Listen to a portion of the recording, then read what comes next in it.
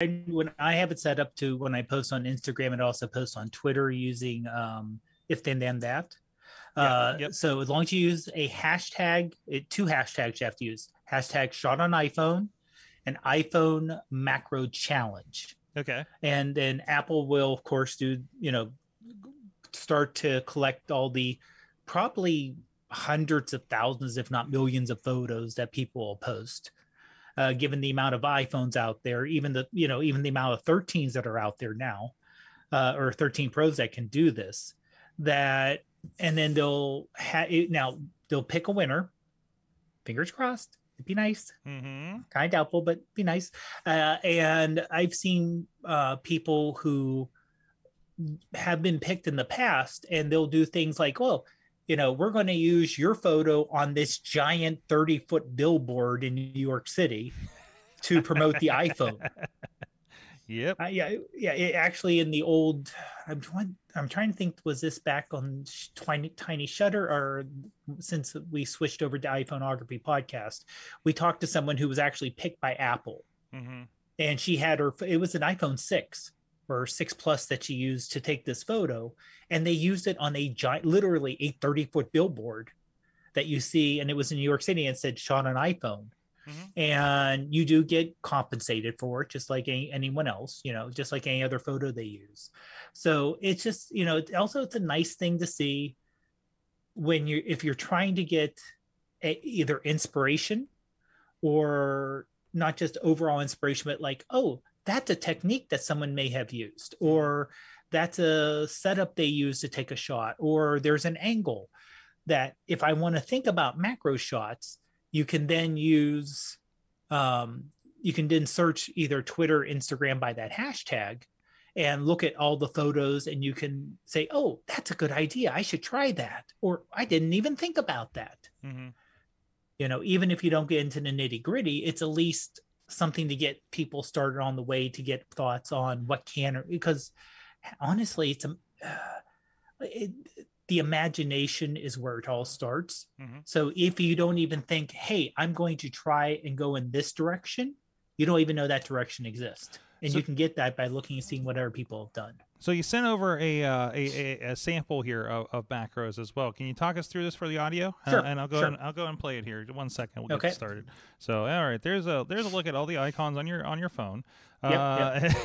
And we'll load that up. So this is a screenshot of me actually. Now this is just my back patio, and I did it in the afternoon so there's enough light.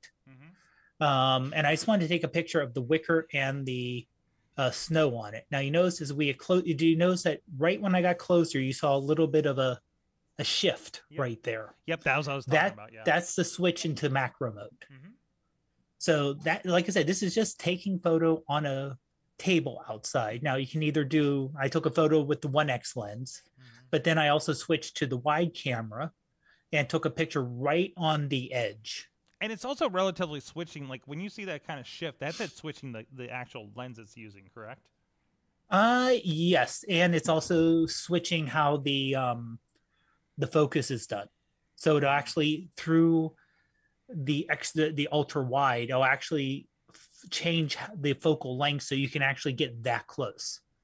Because unless you're using a third-party camera but built in, the fact that you can just get close and it automatically knows you want close and it'll automatically focus. Yep.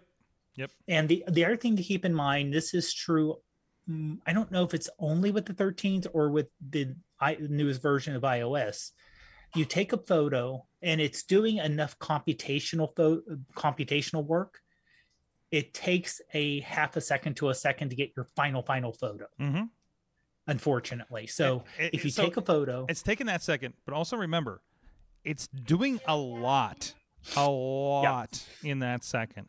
And we've talked about how high-end the chips and everything are on these phones. Like it is processing a ton of stuff. Yeah, it's basically almost going pixel by pixel of the photo, comparing it, because the way Apple thinks of the camera is not three. They don't think of it as 3 different lenses. They think of it as a camera combined that just happens to have 3 lenses, and we'll use information from whatever we can to kind of combine. So if you take the photo and you look at it immediately, you go, it doesn't look that great. Mm-hmm. Let it wait a half a second, and then you get the, like you said, if you go back to the kind of the end of the video real quick. Oh, Um, yeah, hold on a second. yeah, that's okay. You can see the final image I came back with. Here, and I'll pull that up here for you guys on audio in a second. So there, you're still in the taking the picture mode, I think, here. Okay, yeah, And then we'll come back to the picture. Yeah. And this is, I mean, we're looking at snow here, right?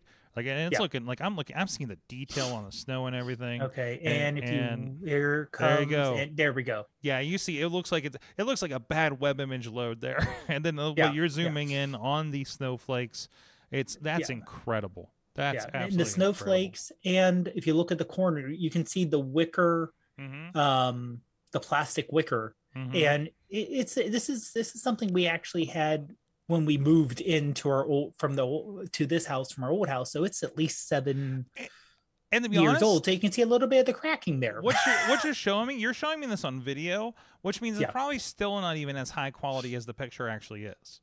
Exactly. Right. So I mean, it's ridiculous. And that's without any additional post processing. So my two favorite are Pixelmator Pro, which can do some amazing things. Not cheap, but does amazing things. And Polar. Those are my two kind of go-to editing apps. And those are both on they're both on iOS. I don't know if they're on Android or not. Okay. But I know Android has its own thing, because depending if you have a Pixel phone, and I know Google Pixel photo app has its own built-in magic, computational. Samsung has its built-in magic. Now, the one thing nice about Pixelmator is I purchased it as an iPad app, and you got the iPhone app at no cost. Yeah, that's one of the double apps. It has tons of machine learning. It can up the resolution. This is pretty nice what it can do, even without the presets. Just correcting things, sharpening things, and Polar Polarr. I like their presets. I like some of the different things you can do with the different scenes, and some of the effects you can do, like what they call dehazing. That one is free. If you want the full features, you have to subscribe, but honestly, I get so much out of the free features, I haven't needed to subscribe. But also, these two are also good alternatives to not necessarily Photoshop, but to any like Adobe platforms that you want to do, because there's different masks you do here. There's facial changes you can do in Polar, where you're like, oh, I want to do a face smoother, and you can control it, not just use an Instagram filter type thing.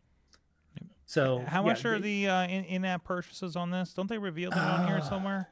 They do, and I forgot what it is, but let me open it up here real quick. That's fine.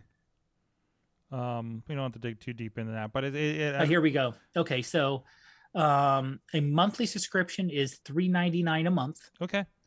But if you want to do a yearly subscription, it's $20 a year. It's not bad. Which is $1.67 a month. Yeah. So if you like, and they give you a 1 week free trial. So if you want to do the 1 week free trial, you're like, oh, I really love all these extra features. Honestly, like I said, software is not cheap. I mean, it's cheap compared to what it used to be, but it's not cheap to make, or at least really good software is not cheap to make. So supporting people who are putting forth a good product, that's a good thing in my mind.